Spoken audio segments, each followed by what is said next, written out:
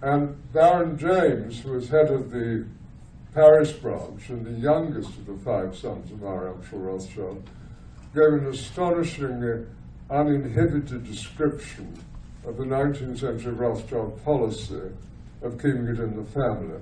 I'll quote to you from what he wrote and make you smile. In our family, we've always tried to keep love in the family. In this sense, it was more or less understood since childhood that children would never think of marrying outside the family, so that our fortune would never leave it. You couldn't write that today.